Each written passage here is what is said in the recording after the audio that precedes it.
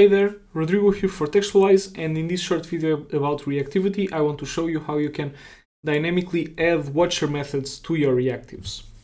So the example here is, I have this simple app that has a counter and a progress bar. And this button here that's associated with the counter, I want it to update the progress bar as well. So I'm clicking +10. The counter is being incremented, but I do not see the increment happening on the progress bar. So in code, I have this counter widget. It has my counter reactive. It's composed of a button. Whenever I do a button press, the counter increments by 10. And you can see here there's also a validate method to make sure that the counter never goes above 100. And then my application has a progress bar. And I want to tie the counter reactive to the progress bar. Now I could add a watch method on the counter, and I could have the watch method access the app and then the progress bar and then change the value of the progress bar there.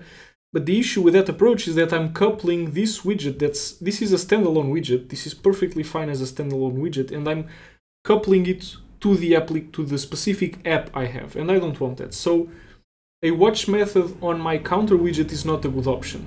However, what I can do is I can have inside my application, I can create a dynamic watch method and say, okay, run this method to update the progress bar whenever the counter is updated. And so what I'll do is on mount, so when my application is mounted, I'll do the following. I'll define a method. So let's call it, I don't know, update progress bar. And this method will accept the counter value. And what it will do is it will query the app for the progress bar. And it's going to set its progress to the counter value. And now that I've defined this function, what I'll do is I'll do self.watch, and so this method, this watch method, lets me create dynamic watches. And so what am I watching? I'm watching on my counter object, I'm watching the value of counter, and whenever this changes, I want to run this callback. And so if I save and if I rerun my application, I did something wrong, forgive me. Watch takes the callback.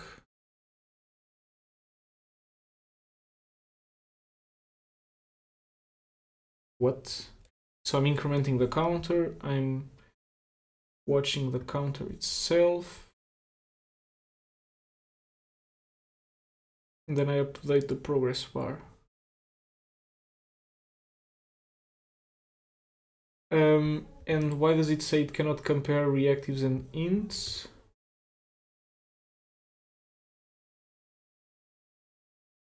Could it be that I'm not watching the, I'm not watching the class counter. I want to watch the instance of counter I have. This should be it. That's why I had an issue there. Okay, let's make this fit the screen. So now if I rerun it, yeah, exactly. Now I can press the button and the progress bar updates. So just a quick recap of my issue, my error. So the self.watch method, it accepts the object that has the reactive I care about, and it's this specific counter instance. It was not the counter, the class, it's this instance that's inside my application that I can access by querying my app. Then I give it the name of the reactive I care about, and then I give it a callback that gets called whenever the reactive changes. So in this case, it's this method that's going to update the progress bar. So this is an example of how to use or how to dynamically add a watcher to a reactive.